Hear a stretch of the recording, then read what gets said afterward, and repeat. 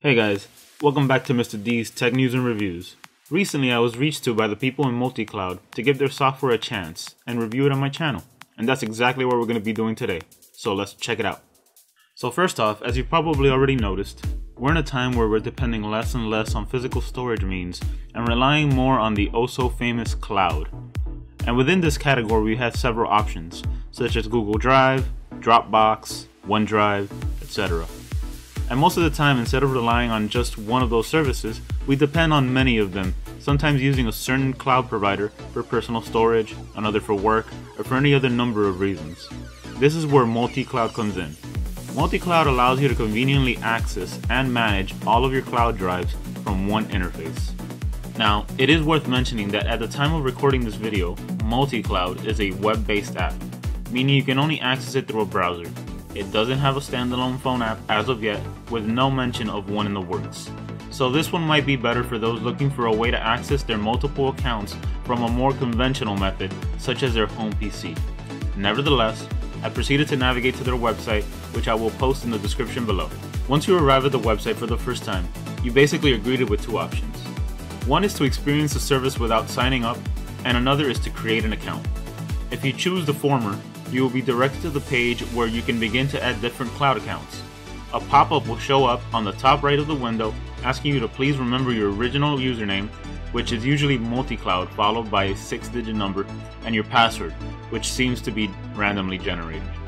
You can also go the other route, as mentioned before, and just sign up with an account and linking it to one of your emails, in which case it is a very familiar process in which you create your username and password, link your email, and fill in a CAPTCHA request, after which you can confirm your account by clicking on the link that they will send to your email.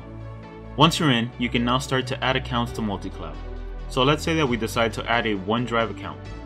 First thing you'll have to do is sign in using your login information, and in most cases you'll have to give the cloud permission to allow a third-party app, or in this case MultCloud, to access your files. And that's it, easy as that. Now you just have to repeat this for as many accounts as you want in MultCloud. Transferring files amongst the accounts is a breeze. All you need to do is drag and drop. Now, there are some things that I found out while using MultCloud that you guys should know. First off, MultCloud is a file manager, meaning you can link all of the cloud drives you want and switch files amongst them, but you cannot edit the files from MultCloud. As the fine print says, MultCloud lets you move, delete, copy, upload, and download files, but that's about it. So if you need to add a few extra figures to that spreadsheet, you're going to have to go to your actual Google Drive anyways and edit the document from there, which I found to be kind of a bummer. Next, if you go to the bottom of the intro page, you'll see that there is a paid version. When you sign up by default, you're signing up for the free version, which is limited to 10 terabytes of data traffic and slower data transfer speeds. And finally, while adding cloud accounts seems to be easy, removing individual accounts requires a couple of more steps than meets the eye.